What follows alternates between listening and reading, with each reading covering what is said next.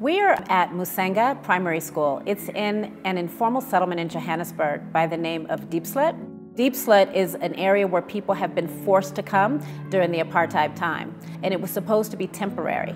So what's happened is that people have had to do the best they can with what they have. There is no place that, unfortunately, the residents can move. This is home. To me, though, there's a lot of hope, there's a lot of vibrancy, there's a lot of love.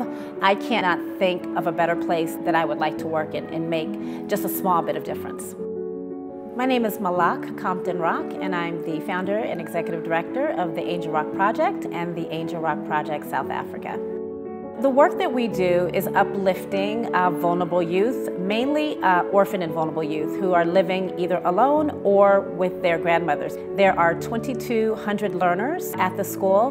We found that the kids were desperately in need from not having enough nutrition, from not having clean and safe water, which is of course why we're here today. I think it's a pretty happy place, and most importantly, it's a safe space.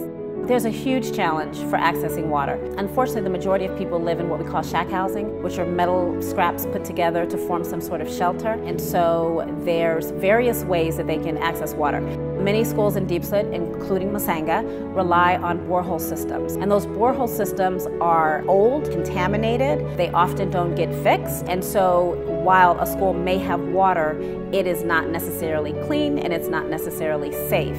Water is life. You know, we need water to live life.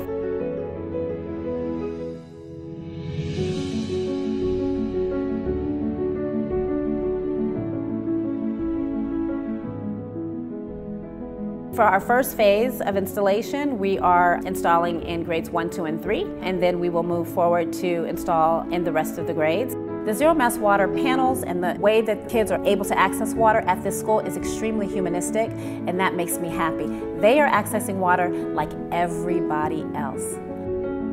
The Source Hydropanels have brought a lot of joy to the school. The staff, the students feel really good that their lives are being invested in. The kids were able to go up to the panel, push the button themselves, have this water flow come out and taste it for the first time. And I mean, the expressions on their face basically said everything to describe what it was like to have clean and safe water within their own classrooms. The other thing that's wonderful about where we placed that water panel is that we are allowing grandmothers who lives within the vicinity of this school or who has grandchildren who go to this school to be able to come and get clean and safe water anytime during the day when the school is open. So we had them here yesterday, and it was wonderful. And they were extremely, extremely grateful and just so happy. The excitement is palpable. I mean, people are blown away by what we're doing, and they want to know more, and I'm happy about that.